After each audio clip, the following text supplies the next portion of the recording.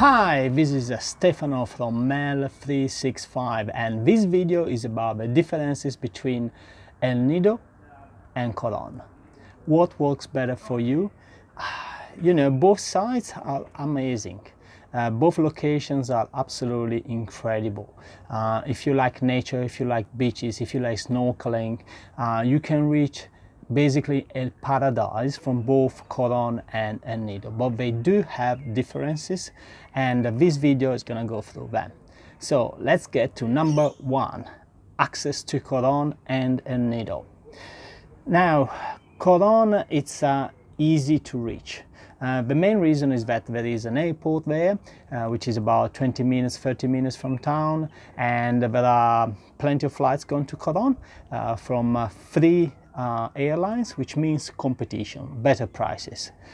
So Coron here wins because to go to El Nido, yes, you can fly directly to El Nido, but there is only a Swift that flies there and it's an expensive option. What you have to do, you have to fly to Puerto Princesa, you have to take a bus from Puerto Princesa airport to El Nido, and it's bumpy ride. It takes about 5 to 7 hours, so you know it takes more effort to go to El Nido for sure. You can actually see here on the right side a link to my experience of taking a van to go from El Nido to Puerto Princesa. The second point, how touristy is El Nido versus Coron? Definitely El Nido is more touristy. It has more infrastructure, it has more restaurants, hotels, bars, also trendy places to eat, I must say. I found, for example, Middle East restaurants, Thai restaurants, something that you hardly find in Coron. Coron has less options. This doesn't mean that it's worse, it's just different.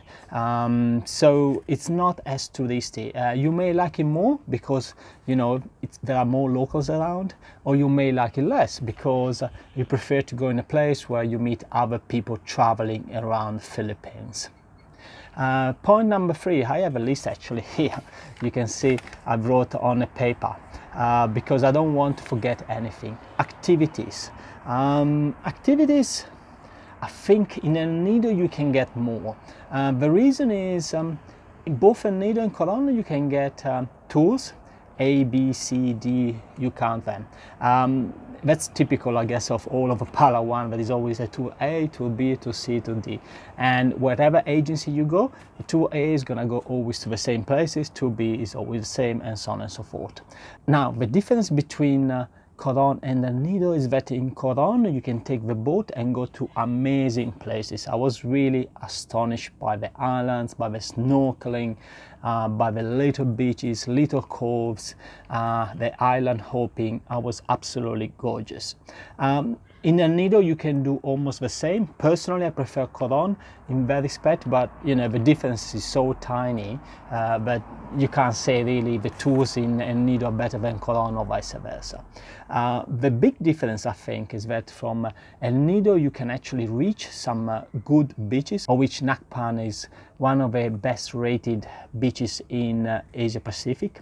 And you take either a van to go there, or you rent a scooter and you can go there. It's about 12k if I remember well.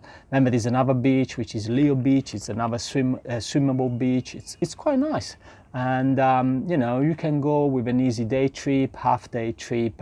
You don't need to have a boat to go there. Vice versa, in Coron there are almost no beaches. There is a tiny one which is just outside the city, but I wouldn't go to Coron from that beach. There's no way. I mean, it doesn't have really amazing places to go if the tours are closed. I went, for example, on one day on a waterfall, which is Concepcion waterfall. It was nice in Coron, but again, it's not the main driving factor to go to Coron. Coron, you go there for the tours A, B, C, and D.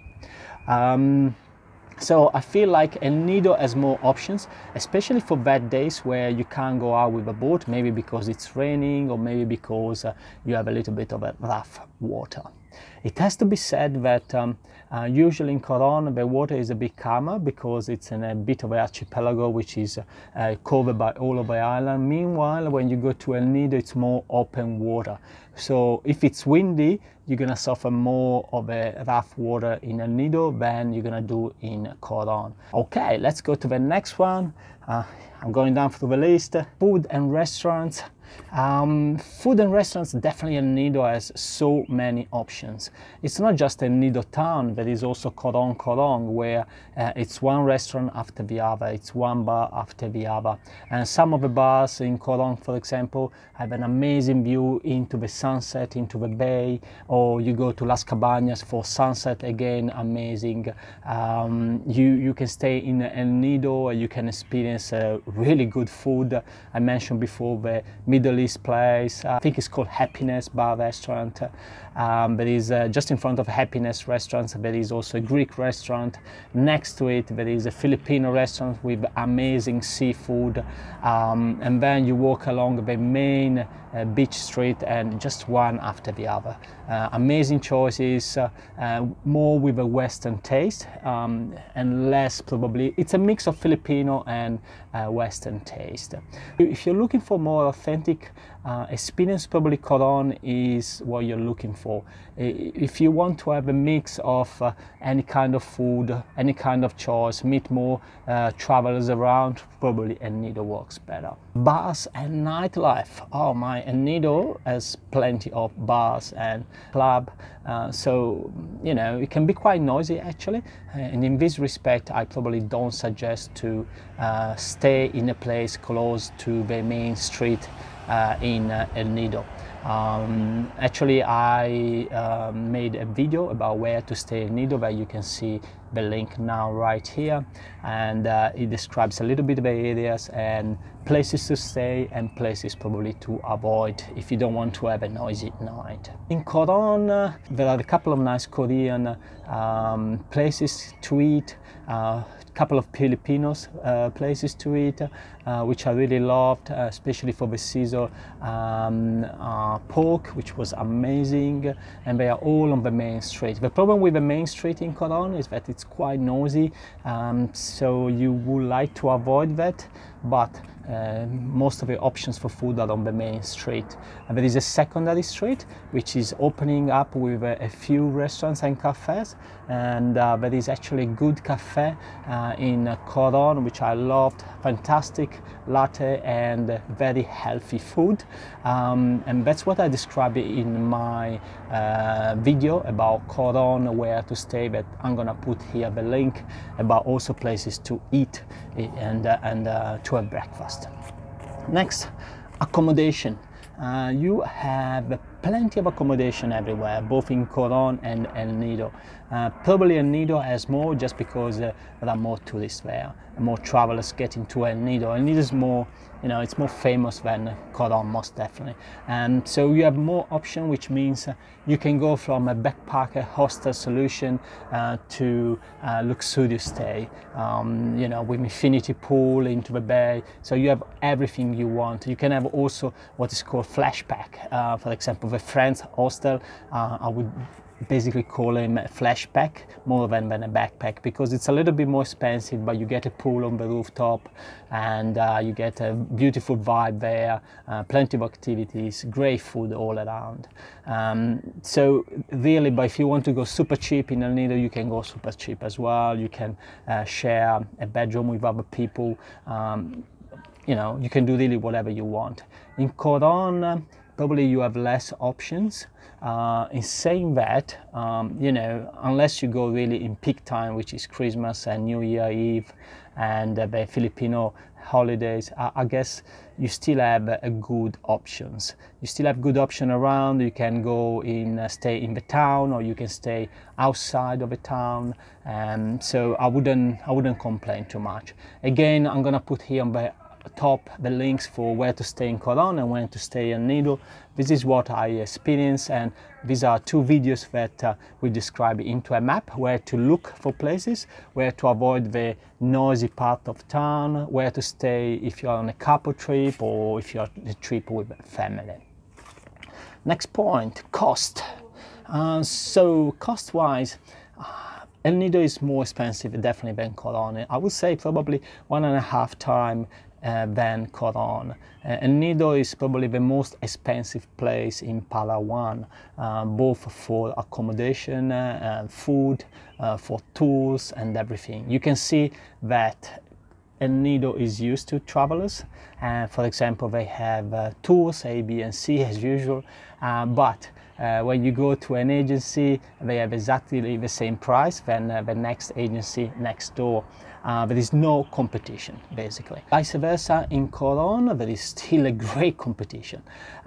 So you can go and you can book the same tour in an agency for 750 and another agency for 1,100. So there is a huge difference, almost 50%. Although you almost do the same, you probably do the same tour.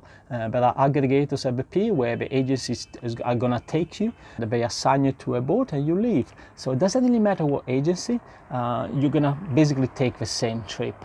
Was really interesting actually, because I used 3 agencies during my trip. All of the agencies, at the end of the day, they took me to the same, what I call aggregator, the person at the pier where it takes you and assigned to a boat. So it doesn't really matter where you go, you get the same service, which is, I must say, absolutely great service. Food was amazing at the beach in both cases, with El Nido and Coron as well. Okay, this pretty much wrap up the differences between Coron and El Nido. What works best? I just had a little summary with a couple of points. I guess if you are more into a local experience, Filipino experience, then Coron works best, and it's also more of a budget experience. Vice versa, if you want more option, meet other travelers and go around at the beaches where you can reach by van or by scooter, then El Nido is the place to be. If you're looking for the best sunset, definitely El Nido in Las Cabañas. But my suggestion here is, if you have, you know, between 5 and 7 and 10 days, even better, just go to both places. You can travel between Coron and El Nido by boat, which is a 5 to 6 hours trip, or you can take a direct flight with a Swift from Coron to El Nido, and that takes about 40 minutes. That's it for this video, and remember to subscribe to the channel. More trips and more videos about Philippines as well, and I see you around.